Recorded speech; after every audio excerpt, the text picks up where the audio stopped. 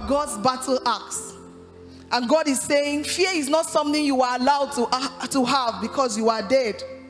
Dead to this world and alive to him. Dead men don't fear.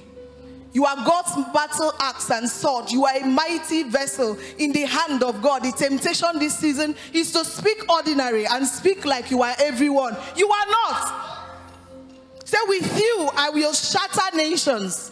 With you I will destroy kingdoms. You are God's hammer. He wants to use you to shatter the kingdom of darkness, to shatter the armies of darkness, to crush ungodly nations and destroy evil kingdoms. But that's not going to happen if you don't awaken to your dominion.